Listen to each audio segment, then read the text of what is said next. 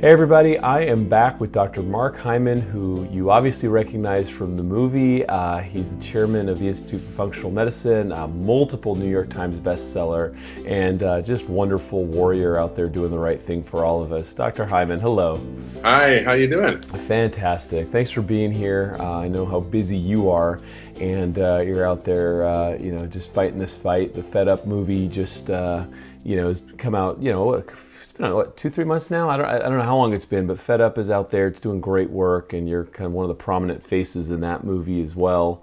You've been talking this stuff for a long time. Long time. It's funny. They say everything seems new, but really it's like it's been going on for decades, and finally the voices are being heard. I think that's what's happening. Is people are listening. The problem is getting so big, so massive. That everybody has to pay attention. Politicians and everybody, the average person gets it, that we spend 84% of our $2.8 trillion on chronic disease, mostly lifestyle preventable, and it's crippling our economy, it's damaging our environment, it's ruining our health, it's affecting our lives, it's affecting our productivity, our global competitiveness, our national security. All these are affected by what we eat and how we live, and there's solutions there. And then the problem is the food industry is so massive.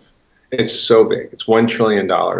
Its lobby power is so strong that it really subverts a lot of the things that are the right thing to do.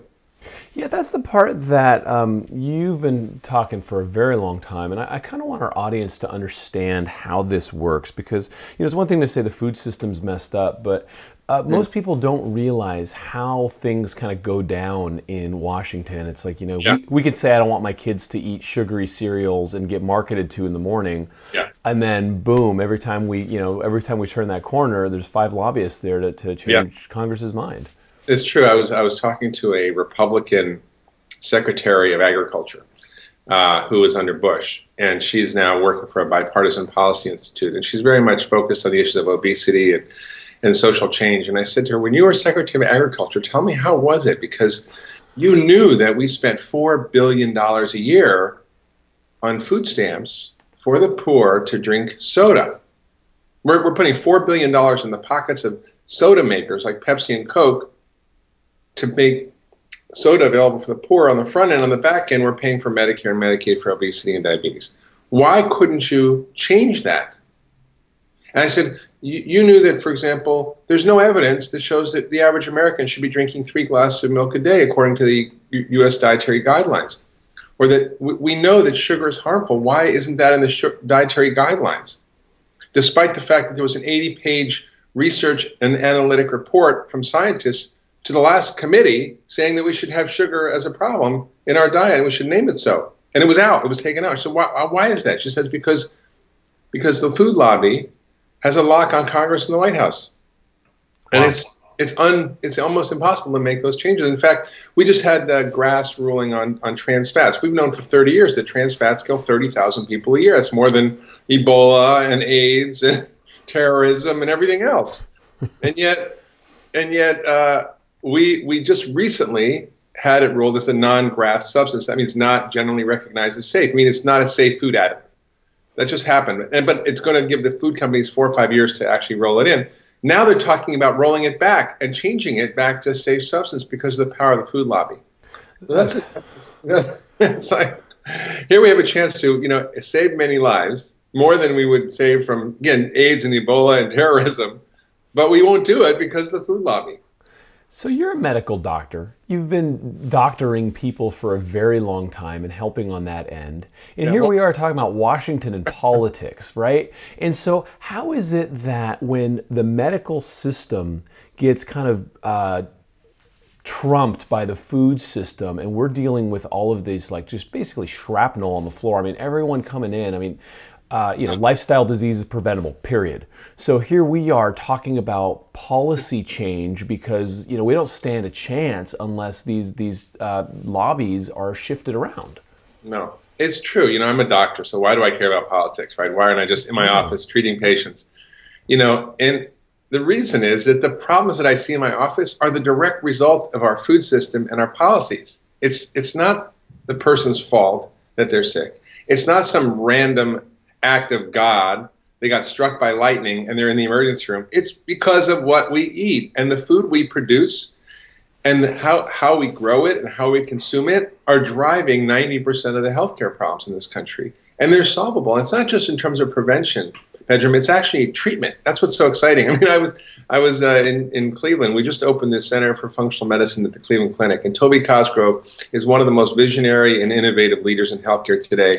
Because I went up to him and I said, Toby, what if I could empty out half your hospitals, cut your bypasses and angioplasties in half? Would you think that's a good idea? And he's like, yes, that's exactly what we need to do. And then he called me up after that. I saw him at an event. And he's like, would you come to Cleveland and help us do that? Because that's what we need to do. That's the future of healthcare. We need to do the right thing. Wow. Even if we lose money. Because we'll figure out another way to make money. I said, okay. So now I'm at Cleveland, and we're implementing this program to really change the way we think about healthcare and expand it beyond the four walls of the clinic and the hospital, doing community wellness programs and so on. And I was giving a talk in the community the other night when we were doing Screening Fed Up, and this guy says, Dr. Hyman, I read your book and I did your program, the blood sugar solution, and I lost 100 pounds. I got off 100 units of insulin, and I can walk again and have a life. I thought I was headed for a wheelchair, and now I'm headed for the golf course. That is a huge change in biology that happens not as a result of better drugs or surgery or treatment, but as a result of understanding how to use functional medicine and lifestyle medicine as treatment.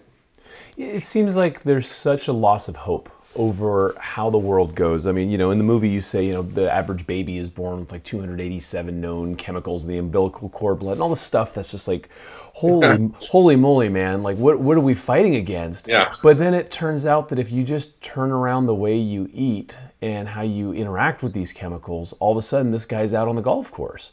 That's right. And it's what's even more powerful is that we all feel powerless. This problem is so big. There's all these toxic chemicals. The food system is so big. The policies our government's never going to change. So what are we going to do, right? Mm-hmm. The truth is that we have so much power, and the most powerful instrument we have to transform everything is our fork. It's the most powerful tool we use every single day. Why? Because what you put on that determines everything about the world. One, it determines what food is grown, because producers will grow what you want to eat. If you want organic vegetables, they'll figure out a way to grow that and sell that to you, right? If it affects the environment, because you're not using pesticides and chemicals and GMO foods that will destroy the environment, deplete our soils, pollute our aquifers and our rivers and our waterways, that will create climate change by industrial agriculture. You literally will change all that simply by choosing what you eat, and then you will change your health.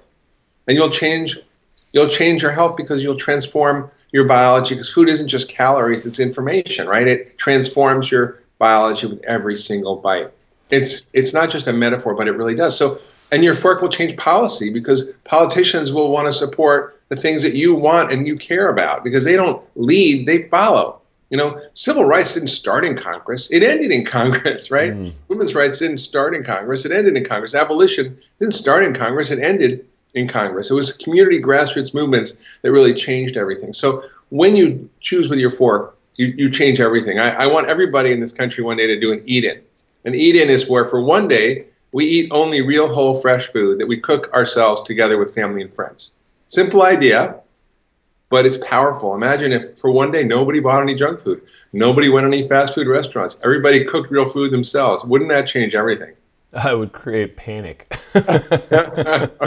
So, this food system you talked about. If Hillary Clinton becomes president, I'm going to have a national eat-in day. That's fantastic. That's fantastic. Well, you have our support on that for sure. That's, this is the kind of revolutionary act that we can do with our own time, our own actions and money that would make a very, very loud signal. Yeah. And so we have this food system, and everyone feels like, oh, well, where else would I get my food? But there's this enormous industry that's blossoming right now, organic farming or organic produce or organic products. And these guys should be rewarded, from what I'm hearing, for doing the right thing. Yeah. And we can do that. When we subsidize giant agribusiness with millions and millions of dollars of taxpayer money, well, we don't give any money for supporting the growth of fruits and vegetables. There's no subsidies for that. For corn and soy that are turned into high fructose corn syrup and trans fats that are used to produce industrial food like products, Basically, we spend billions and billions of dollars, $8.1 billion over the last year. You know, it's almost like $30 billion over the last few years of subsidies and support for industrial farming. But we don't spend any money on fruits and vegetables. The problem is we don't even grow enough in this country. If the Americans followed the guidelines from the government, which is eat 5 to 9 servings of fruits and vegetables a day, there'd be only enough for 3% of the population. Come on, that's amazing. Yeah. So we need to change that. And I think, you know, we can decentralize. You know, I think the key here is not waiting for Big Brother to fix it, but decentralize. Have community gardens. I was in Atlanta working with Martin Luther King's church, Ebenezer Baptist Church, and Bernice King, his daughter. And they showed me this amazing, in the heart of inner city Atlanta, this giant farm that was an urban agricultural farm run by the poor folks in Atlanta who were part of the Ebenezer Baptist Church community. And that was Martin Luther King's church. And I was like, this is amazing. And there was one guy who came up with this idea, and he did it. All it takes is one person. And there are pockets of this all over the country. It's school gardens, it's church gardens, it's community gardens. I'm working on Daniel Plan, which is a faith-based wellness program. And I'm a Jewish doctor, but, you know, like it's what am I doing in churches? Because, I mean, people need help, and where they congregate to get together is in churches. There's 170 million Americans who go to church every week, and that's where people can meet and get together. And we know that getting healthy is a team sport. So we created this program of getting healthy together in churches, which we had one church lose 15,000 people lose 250,000 pounds. And we're launching this across churches in America on January 10th. We're going to have a rally with Rick Warren, and we're going to open this up to churches. We've created a curriculum, campaign kit for pastors. I'm meeting with churches in Atlanta and Cleveland, Detroit, New York, really to talk about how we begin to empower communities to take back their health. It's really one kitchen at a time. It's one family at a time. It's one meal at a time. That's fantastic. You know, it's part of what we're doing for this movie. I looked in my backyard and said, "Why am I watering this lawn?" And so we tore this sucker out. I got 6 raised beds. Bro, they're way better than spinach. Yeah, exactly. Well, it's just, you know, we don't even think about it. I'm in Southern California, where it's not like the English countryside. Water is one of the most precious things we'll ever have around here. Yeah. So we got 6 raised beds, and it's like my own personal act in my backyard in suburbia USA, right? And everybody can do that, whether it's on the terrace of your New York apartment or, you know, at your church back lot, right? And so these guys, how do they? I'm curious, how do they divvy up the food? Is it something that they bring into the church and then they kind of pass it out from there? I think there's different models. There's, you know, community agriculture programs where people are donating work for food, so they'll go work in the garden 5 hours a week and share in the weeding and the planting and the care of the garden, and then they get their food. So there's all sorts of models, but I think it's really a community effort, and it's not where you're shipping produce from California to New York. I mean, do you know that 1/5 of our energy needs, more energy than is used for all transportation combined, in other words, for cars, planes, trains, everything, is used to grow food and transport food in this country. So 1/5 of our energy needs. And the reason we need so much oil is actually to grow food and transport food. So if you're transporting food from California to New York, there's a huge amount of energy loss. And there's also, you know, degradation of the food quality. And it's just, you know, imagine going to your garden and picking real fresh food. If you ever tasted a tomato from a tomato plant, it tastes totally different than tomato from a, you know, factory that made farm that was like a square tomato that fits in a box that tastes like cardboard, but looks perfect. I want food that looks funny but tastes good instead of food that looks good and tastes bad. Yeah, no kidding, and cost a bunch of petroleum dollars to get to you.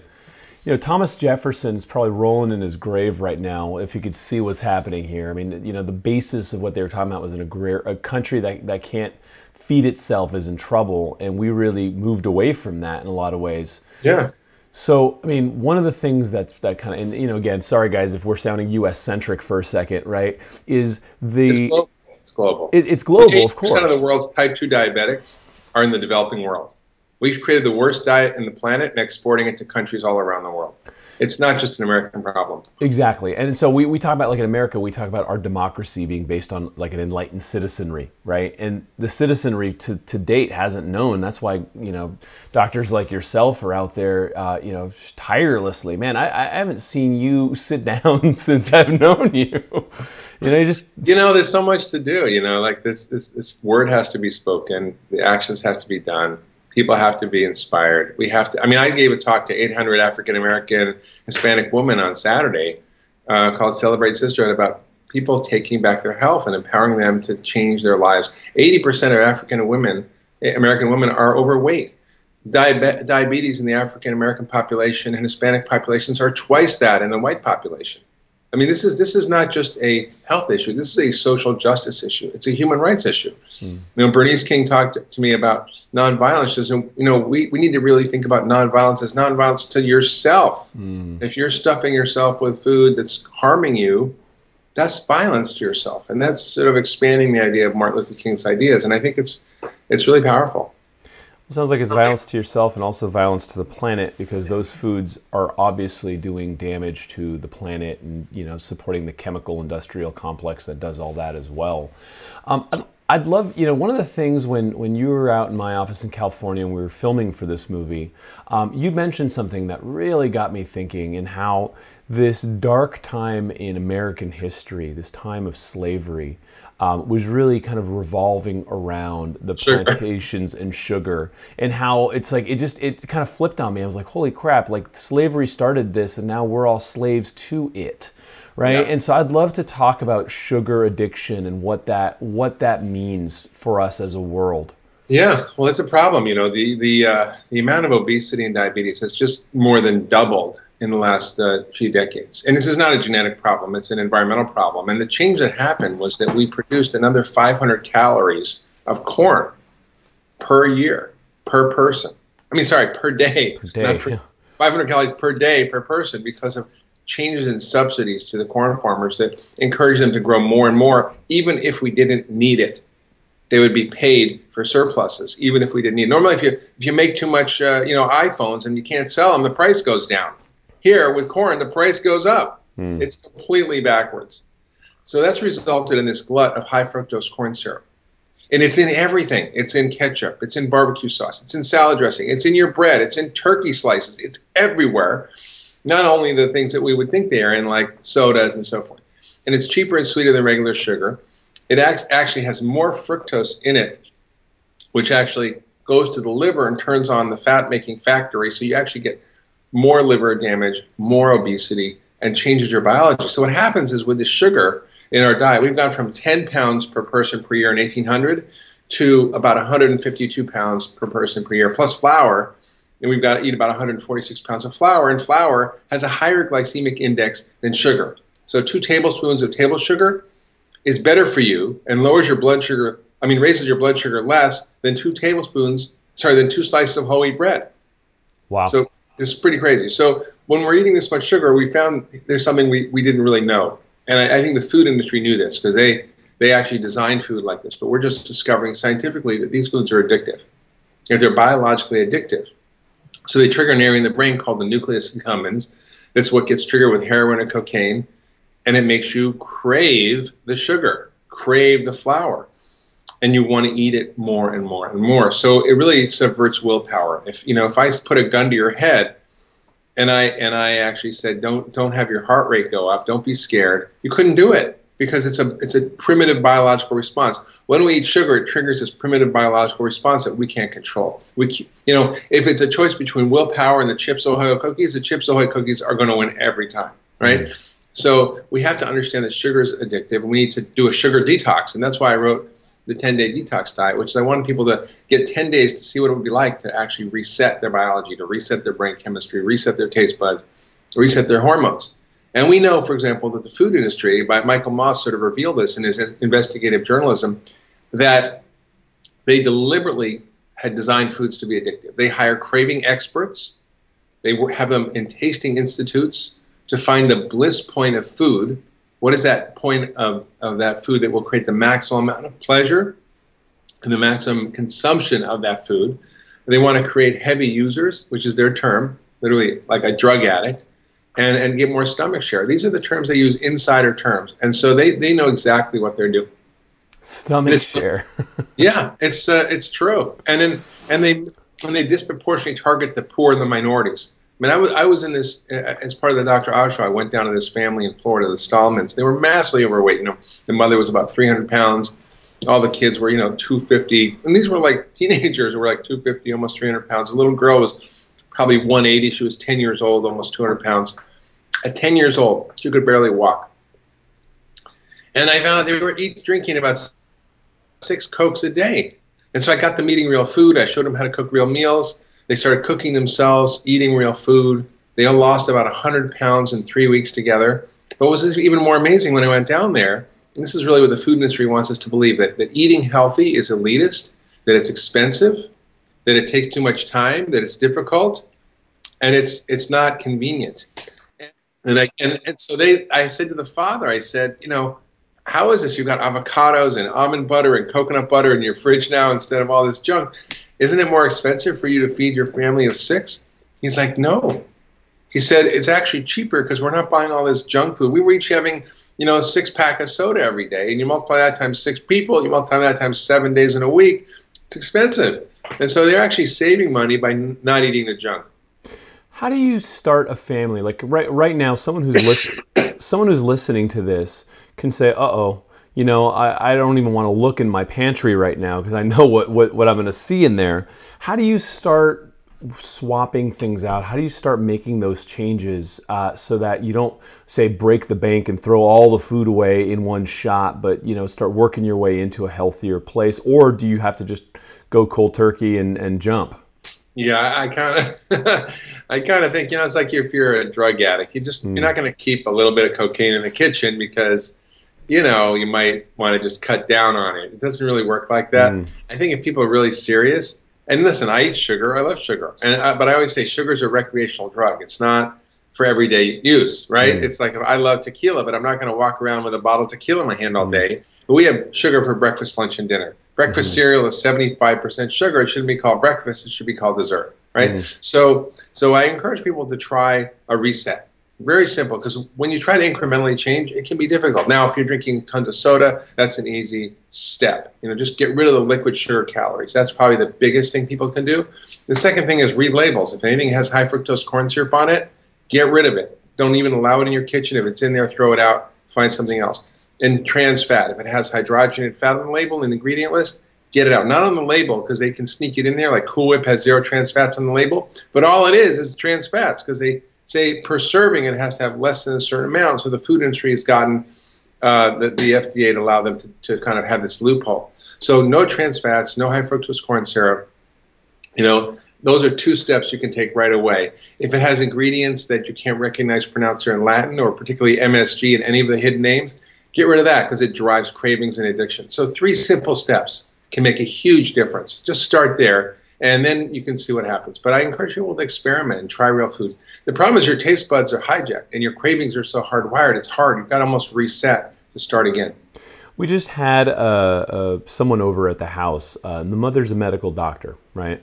And the kid got to go to Starbucks as a treat and got this, I don't know, this enormous double frappuccino with caramel something. Oh yeah, yeah, I mean, it was appalling to see how much sugar this kid was having for breakfast, and I talked to the mother about it. She's like, "Well, what do I do? This is what he wants." Of course, yeah, well, sure. A crack addict wants crack. A heroin addict wants heroin. And those I would say Starbucks is not a coffee shop. It's a sugar dispensary with flavored coffee, and it's essentially 700 calories, up to 700 calories in some of those big frappuccino drinks that these kids are consuming, and it's all sugar calories. So it's no different than drinking Coke or soda. Can we talk about what happens with those calories and why that leads to obesity? Let's not get into too much biochem, but just so people understand how that sugar equals fat on the hips or on the belly. You know me. You're saying no biochem. I might nerd out on you, right? A little nerd. So I'll just give you a little bit of nerdiness. So here's what happens. When you eat sugar, or anything that turns to sugar, whether it's flour, sugar, it raises a hormone in your blood called insulin. Insulin does 2 things. One, it's a fat storage hormone. So it shifts your body into fat storage and a special kind of fat called belly fat or visceral fat. That's the fat around your organs. Second is it makes you really hungry. And third, it ends up slowing your metabolism down. So it's a triple whammy. you slow your metabolism, you store fat, and you get hungry. It's the opposite of everything you want to do to stay healthy and lose weight. So what happens is when you raise insulin, all the fuel and sugar that's in your bloodstream gets shunted into these fat cells and gets stored in there. And then in your blood, there's not enough available fuel. So your body thinks, wait, I'm starving. I'm starving. I better eat some more. I better slow my metabolism down. I better store the fat instead of burn it. But on the other hand, when you eat the right foods and cut out the sugar and eat more with good fats like avocados and nuts and seeds and coconut butter, those actually will stimulate your metabolism. They'll actually burn fat. And the biggest fallacy, and I'm writing a new book on fat, so I'm learning a lot about this, more than I sort of already knew. And what's fascinating is that we have this problem in our culture of the word fat. The word fat that we eat and the fat that's on our body happens to be the same word, but it turns out they have very little to do with one another. It's sugar that makes you fat, not fat. That's really interesting. So we have to come up with a new word for fat on a person or fat in the food. Because yeah, that misnomer has caused a lot of problems, and the food industry stayed on that for a long time. And you guys talked about that in the Fed Up movie a lot. I mean, you know, no fat, no fat, no fat. And you know, everyone's on these diets and, you know, going to the gym and doing all this stuff. And simultaneously, America's obesity epidemic was just, you know, going for orbit there. So and it's still a problem. I mean, I was just at Cleveland Clinic, and I'm working on every level there. For example, working with the food service. We're going to create the first hospital system in the country with healthy, real food. But right now they have a policy where they endorse bread as a healthy heart food, which is full of white flour and sugar. And yet the meals that I created for the 10-day detox, which are very low in sugar but higher in fat, like coconut oil and nuts, they won't allow as part of the program because it's too high in fat. So they and there was a guy who was actually talking to the CEO of Cleveland Clinic. We were at this dinner, and he says, I did Dr. Hyman's 10-day detox diet. My cholesterol dropped 100 points in 10 days. My triglycerides dropped 300 points. And my asthma, my reflux went away. So we think that it's fat that raises your cholesterol. It's actually sugar.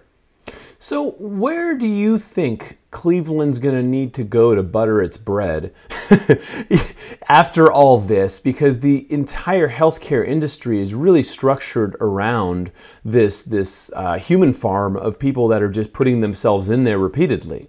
Yeah, so here's what's changing. And, you know, people talk about Obamacare and talk about, you know, insurance reform and the problems with that. But what was in the bill that nobody knows about is shifts in reimbursement to pay for value. That means we're going to pay for outcomes, not procedures. We pay for volume now. The more widgets of humans you can see, the more procedures you do, the more visits you see, the more money you make.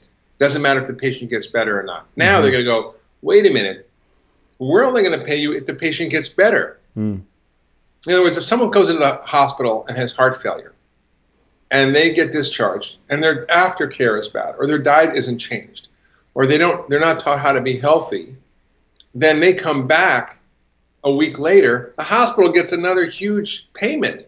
Now they're going to go, no, we're not going to pay you for that guy. In fact, the original payment that we paid you, we're going to take that money back.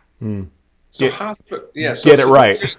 So things are going to change big time. And doctors and hospitals don't quite know this yet. A few people who are leaders and visionaries like Toby Cosgrove understand this. And that's why he wants functional medicine to be the centerpiece of the future of Cleveland Clinic, which is going to show a model of how to take care of chronic disease. They're the best in the world at taking care of acute disease, surgeries, acute medical problems. I'd rather be nowhere else on the planet.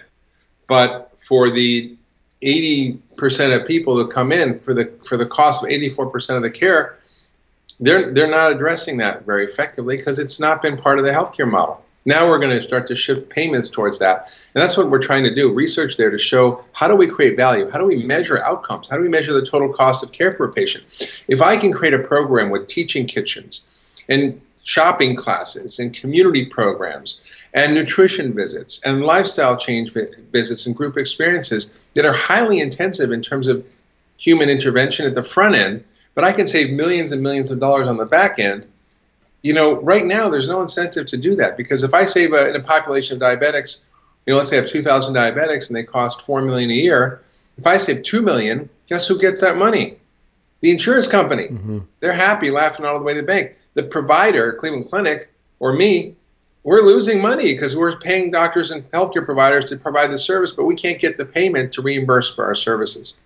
So we have to change all that. So the law has a bit of that with incentives and disincentives, and it's been, it's been a rough road trying to, just navigate the waters of how this law is going to work, for obvious reasons. I mean, everything that goes through Washington gets a little mucky, but the intent and the gauntlet has been thrown, and so now doctors are taking notice. We have probably several, tens of thousands of doctors watching this summit as well, right? Let's talk about what functional medicine is and what that means for the future. Because I know that there's doctors right now listening to this who still don't know what that is, and they need to. Yeah. Well, most people don't know the name of it, but they understand that something's changing in medicine right now. We're, for example, hearing that the human microbiome, this 3 pounds of bacteria and 500 species of bugs in your gut that we just thought was poop. Like, what is it? It's just poop, right? What does it do? But now we know that it may be linked to autism, to depression, to cancer, to diabetes and obesity, to heart disease. So all of a sudden, and autoimmune diseases, and allergies, and eczema, and asthma, and psoriasis, and all these diseases that we thought were, psoriasis is a skin disease, asthma is a lung disease, heart disease is a heart disease. What does that have to do with your poop? But functional medicine makes those connections. It understands the body is a human ecosystem, that the body is really a dynamic set of networks, biological networks that are all interacting that get out of balance. And that in order to get healthy, you have to get those systems in balance, whether it's your gut or your immune system or your hormones or your body's ability to make energy. These are all critical to be in balance. And conventional medicine treats by disease name. Okay, I'm going to give you the drug that matches the name. For example, I had a patient that came in to see me who had asthma, alopecia, which is when you lose all the hair in your body. He had inflammatory bowel disease, like colitis, and he had heart issues and hypertension, and he was overweight. Now, he was on drugs for hypertension, he was on drugs for his asthma, he was on drugs for his colitis, and he was on drugs for his alopecia. Nobody said, gee, these are all inflammatory diseases. Is this guy just got bad luck, or is there something underneath this that we can treat, the underlying cause? Functional medicine treats the underlying causes. So I said, gee, his immune system's really pissed off. What could it be? Well, there's a short list. In functional medicine, we're inflammologists, where we know how to think about what causes inflammation. Is it something you're eating? Is it a toxin? Is it some bugs that you're in your gut, or imbalances in your gut flora? Or is it an infection? Or is it bad diet or stress or a combination of these things? So for him, for 40 years, he'd been undiagnosed with celiac disease. He had an autoimmune disease that was caused by eating gluten. Stopped the gluten, lost 25 pounds, blood pressure normalized, asthma went away, his colitis was gone, and his hair started growing back.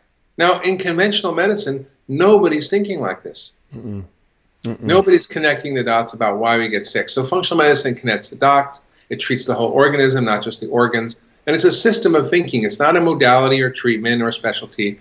It's really a new paradigm shift of thinking about how we get sick and how we get better by dealing with the root cause.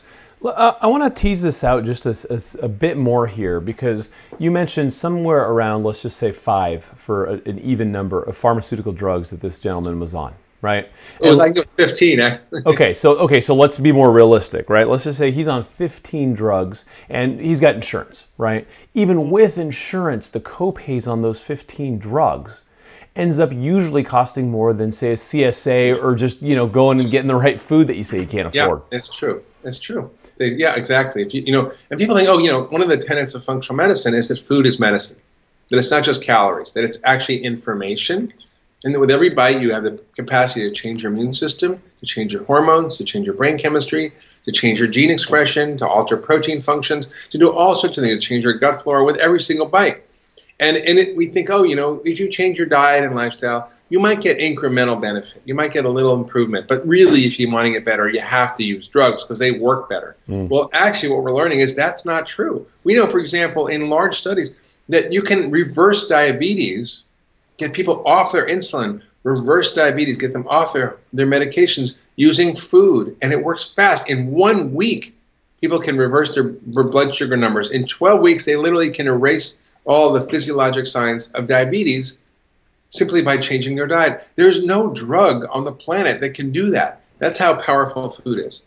Yeah, and so let's just say you're on metformin, I mean, and you're taking that for years upon years, and it's just managing the condition. I want to talk about that for a second, because there's disease management, and then there's what you're talking about, which is actually curing and reversing, the underlying causes.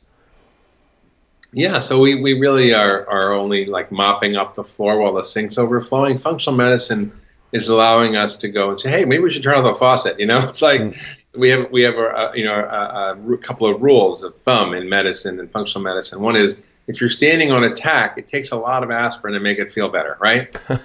If you're eating gluten and you have colitis and asthma and you have alopecia, it takes a lot of drugs to manage those symptoms. And still you're not better. He wasn't better. He was just managed. But when we get to the root cause, people get better and their lives are better without actually having to take the medication. So a lot of people who are watching this are sitting there nodding their heads saying, holy crap, that makes a lot of sense to me. I'm going to go talk to my doctor. And inevitably what happens is they get pushback from the doctor saying, well, I don't run those tests, or I don't do this, or I don't do that. How can we re-educate the doctors? I mean, if you're a doctor listening to this, you need to just go get on a better education now, like upgrade what you know, because what you know has changed, right? But if you're a patient, how do you get your doctor either to get with the program, like, get with the times, or find a new one? Yeah, so I'm working in two main areas. The first is consumer empowerment. I call it self-health, because probably 80% of the problems people have, with some guidance and clear information, things I've tried to do in my books, I've tried to consumerize functional medicine and make it practical and goof-proof. You follow these steps, you get better, right? And it works. And people tell me all the time. They come up to me. I was in the airport the other day. This guy come up to me and say, Dr. Hyman, you saved my life. I'm like, hi, what do I do? I don't even know you. He's like, well, I read your books. I followed the program. I got better. So it's really not rocket science. And most of this stuff you can do yourself. I call it self-health. The other thing I'm working on is physician education and health professional education. And I'm the chairman of the Institute for Functional Medicine. And we train doctors all over the world in this new paradigm. And we have a certification program. We've trained 100,000 doctors in 100 countries. And we're building our curriculum and building our training program. And we're partnering now with Cleveland Clinic, which is the biggest provider of postgraduate education in the world, to provide more programs. And in fact, we're working with two medical schools, Ohio University and also Cleveland Clinic's medical school, the Lerner School of Medicine in Case Western, to reform medical education from the ground up. I mean, there's no nutrition education in medical schools. What's astounding is that of the chronic diseases that affect about 1 in 2 Americans, most of them are caused by food, can be cured by food, and doctors learn nothing about food in medical school. So they're ill-equipped to deal with the very problems they're seeing every day in their office. So we're changing that at the root. So we're changing it early on in early education, in residencies, and in postgraduate education. And I encourage doctors who are really interested to check out functionalmedicine.org, check out our curriculum, check out the courses we provide, check out the online education we provide, and really see how you can start to change your thinking. And most doctors go, God, this is what I wanted to do my whole life. This makes so much sense. Of course, this is how the body works. I know this is true. And they know. I mean, I had this doctor come bring his wife to see me, and he was this, nephrologist from this academic center, and I thought he was all, checking me out and, kind of skeptical. And at the end of the visit, he took me aside. He said, Mark, he said, I just want to admit to you that I know that what I'm doing doesn't really work. I know I'm just putting Band-Aids on things, and we're really failing to deal with the issues. And I really want to learn what you're doing, because I see this as the future. I mean, I'm at Cleveland Clinic, and there's like all these doctors in the closet that have been hiding out within the system, who are waiting for that moment to come out. It's like being a gay man in America in 1950. Like, everybody's in the closet, and now there's all these doctors who are really open and interested in a new way of thinking. And when the time is right, and when we make it safe, and when it's okay, they're going to come out and be part of our army of change. There's been a lot of that, because I know a lot of doctors, I don't know, maybe like in the 90s, that started talking about some of this stuff and got ostracized. I'm sure you've been ostracized. How much peer pressure has there been, and how's that changing? And that not only happens on the doctor level, it happens, every day at the office. It's like, what are you, a health nut? What are you eating that crap for? honestly, Pedro, well, for me, I mostly ignore it because every day I see patients in my office and I see miracles and I see people's lives change. And I was sick myself and I cured myself from chronic fatigue and a horrible illness. And I know that this is real. And I'm out there fighting the fight. And I just don't even pay attention, to be honest with you. And it's actually interesting because I'm out there everywhere. And the opposite is actually happening. People are coming to me thankful and grateful and help me and please and can I work with you? And I'm like, really? Like, you know, and I don't see the hospital. Even at Cleveland Clinic, I expected to go in there and I was like, I don't know if I really want to go there because it took him 2 years to convince me to go there because I'm like, I don't want to push a rock uphill. This is going to be a problem. But I am so amazed at the openness, at the interest, at the collaboration. We're doing 4 large research studies now using functional medicine. We're working with the asthma institutes and the digestive institute looking at colitis. We're looking at where the neurologist, the top research neurologist in headaches in the world is working with us. So we have resources working, and diabetes, we're working with the top diabetologists and experts to really show this model. They're not going, no, we don't believe you. We don't think this is right. They're going, this makes a lot of sense. And let's try to prove it together. Let's collaborate. And I'm just astounded at that response. I did not expect it.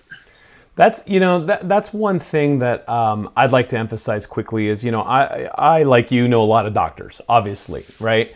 And almost every single person that I've met in that space got into it because they wanted to help people. And you know how depressing it is going to work and going down an algorithm that isn't actually helping people? I mean, yeah, I mean, at a certain point, these guys are like, what the hell am I doing with my time? That's right. And these are smart people, Harvard, this one now. Most of those doctors that we know actually have ODD. You know what that is? What's ODD? They're odd. I have it too. You know, we're a little odd, we're a little different, we think differently, and we see the future. And, you know, it's interesting, the future, the past. I just discovered recently an article from 1870. It was published in The Lancet, one of the top medical journals in the world, which was from a professor who gave a talk on functional medicine. And he came up with the term in 1870. We thought we invented it 30 years ago. And he was writing about the same thing. We need to think about not diseases as these things that we catch like bacteria, and some of them are, but as disordered function in the body. And how do we restore that disordered function to optimal function? How do you create a healthy human? Like, that's what functional medicine is. It's the science of creating health. And when you do that, disease goes away as a side effect. I don't treat all the diseases separately. If someone comes with psoriasis and migraines, irritable bowel, and joint pain, I don't go, oh, well, let's treat each one of these separately. Or why don't we deal with this problem today and come back next week, I'll deal with the next problem, which is what we do in conventional medicine. I go, no, how is everything connected? What's the story? I had a guy come in yesterday who had asthma, he had arthritis, he had severe cystic acne, and he was overweight. I call it the 4 A's: acne, asthma, arthritis, and adiposity, right? And he was like inflamed, and his gut was a mess. And even though he didn't have digestive symptoms, I said, tell me your history. He said, well, I don't remember. I said, did you have any antibiotics when you were younger? She's like, I don't know. I think I was sick when I was a baby. I don't remember. I said, well, call your mother. So he called his mother on the phone. We're in the visit. And he's like a 35-year-old guy. I said, oh, yeah. The mother said, oh, yeah, when he was 3 weeks old, he had this kidney infection. He was on antibiotics for the first 18 months of his life, which destroyed his gut, which led to all these inflammatory problems that developed over time. And he kept on trying to put Band-Aids on them. And now we can actually deal with the root problem. That's fantastic. So one of the things that, you know, we emphasized in the movie a lot is as you start taking care of yourself, the body starts coming back into order. And as we start doing the right thing for the planet, the environment also starts to come back into order. And it's kind of this as above, so below thing. So these decisions that we're making individually help us as people blossom and have energy. And you used to have, you know, chronic fatigue and disease, and here you are, one of the most tireless people I know, just charging out there. How can people start to get involved individually? I mean, you know, I know you're doing the church program with Rick Warren. Where can people find more and more motivation to do this? And then I want to kind of go into the 10-day detox. I'd really like people to take this challenge at the end of this summit. Well, it's really find out what you're passionate about, what you care about. Maybe you just want to take back your kitchen. Maybe you want to change your family, start a family dinner every night with real food. Maybe you want to work in your school, or maybe you want to start a program at work where you get some colleagues to say, let's get the junk out of the workplace, and let's have a lunch club where one of us makes lunch every week, or if we have 14 of us, we make lunch once every 2 weeks for everybody, and we have a lunch club. Or maybe, we work in our communities and our churches to start the Daniel Plan, or whatever you care about, you can start. It doesn't have to be big, it can be really small. Maybe it's just changing where you shop and what you buy. And maybe it's starting a simple raised bed in your garden. Maybe it's, writing to your congressman or senator about changing food policy. So it doesn't have to be a big thing, but 1,000 little things make up a big thing. And I think it's those little incremental changes that are at the grassroots that matter and that are going to change everything. And those are pockets of light that I see happening. I'm working with Tim Ryan, who's a congressman from Ohio, and he wrote a book called The Real Food Revolution. I want everybody to go get a copy of it because it's a powerful manifesto for a new food system. It indicts the current one and provides a roadmap for the future for a new one. And there's nobody else out there speaking this in politics. And it's really a beautiful invitation of all sorts of things that you can do to change the food system and change your health. That's fantastic. And I highly recommend that book as well. I also wrote a book called The Blood Sugar Solution, and also The 10-Day Detox. And at the end of those books, I write about how we can take back our health, how we can take back our health in our homes, in our schools, in our workplaces, in our communities, in our faith-based locations, in policy, in medical school. So I write a lot of strategies and ideas about how we can do this, and everybody can come up with their own. I don't have a lock on this. I just sort of use these as thought starters for people to start to get inspired to change their life and change their community. Yeah, and there's really no stone to be left unturned. I mean, go look in your fridge, go look in your pantry, go see the stuff that's in there and see how much sugar has worked its way into our houses. It's atrocious. A simple thing you can do is go watch Fed Up. You can get it for $10 on Amazon. You can get it on iTunes and Netflix. Invite friends over. Watch it with your colleagues at work. Get your family to watch it. Show it in your church. Show it at your fitness club. And get people to do this together and watch it, and then get inspired and do a Fed Up challenge or a 10-day detox together. It's not the one person doing it, but if we get people doing it at a grassroots level, it's those 1,000 pockets of change and of light that are going to create transformation. Absolutely, and we're gonna hook you guys up with Fed Up. It's a fantastic movie, and it's really it's really telling it like it is, and we're proud of it. There's a lot of good work being done right now, and listen, everyone is now starting to jump up and down and yell and start to get really active about this because enough is enough. And that's it. It's we're all fed up. We're all going back to natural eating and going to our origins, and all the things that all of these projects are doing collectively is saying, guys, it doesn't have to be this way.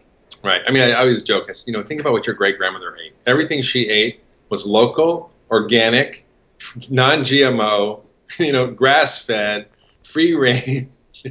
There was nothing else, right? And now we're eating an industrial bunch of food products that are not really food. They're all science projects that have ended up causing huge amounts of harm to us. Yeah, I mean, if you want to support the chemical industry and the petroleum industry and all these other lobbyists that are trying to keep our kids unhealthy, then you could, go to the grocery store and buy the stuff in boxes. But cooking is a big thing, and I know you do a lot of it and you teach a lot of it. I do. I think doctors should take off their white coats, put on white aprons, and go into the kitchen and teach their patients how to cook, because that's what's going to change America. And the other thing people can do is not just about food. I'm on the board of the Environmental Working Group, and we provide all sorts of really practical point of service products that can help you make the right choices. Skin Deep, for example. Did you know that most lipstick has lead in it? That there's phthalates and parabens and things in your makeup that are actually causing damage? Did you know that you can buy household cleaning products that are safe to use instead of ones that are poisoning you and creating problems with your kids? Did you know that you can actually choose to buy animal products and meat that are sustainable and healthy, or that you can buy fish that's not going to poison you with mercury, or that you can actually choose food that's healthy for you? They have a wonderful new food score, rate your plate tool that's coming out, which is an app and an online service that can help you choose food based on its nutritional quality, whether there's weird ingredients in it or not, and how much processing has been involved in making it. And you get a score, so you can actually scan it at the grocery store or type it in, and you can actually see what you're eating and make better choices. So it's really choosing at that level with empowered information that's research driven, very powerful. Fantastic. And for those of you who are more interested in that, check out Ken Cook's interview in this summit as well. He's with the Environmental Working Group, and man, they've been a close friend and ally in all of this. Look, guys, there's a lot of good people doing a lot of good work, and there's so many resources. And we're going to put a ton of that stuff in your success kit, but there's so many resources. All you got to do is open your eyes and get to work on it. Dr. Mark Hyman, such a pleasure always. Always. Tell people how to find you. Oh, you can find me at drhyman.com. You can check out the 10-Day Detox Diet at 10daydetox.com. Follow me on Twitter at Mark Hyman MD, or on Facebook at Dr. Mark Hyman. And I hope we can stay connected, and hope you can become part of our health revolutionary army. Yeah, fantastic. Well, I'm sure you've inspired tens of thousands, hundreds of thousands of people just by watching this right now, and they loved you in the movie. And yeah, just we're gonna keep working with you because you're out there doing it, and I'm really excited to watch what's happening over in the Cleveland Clinic. That's revolutionary. Thank you. Yeah, well, thank you very much, and we will hook everyone up with your resources and make sure that we keep our eyes on you and keep doing the good work that you're doing out there. Thanks, Pedro. You too. Take care, buddy. Bye.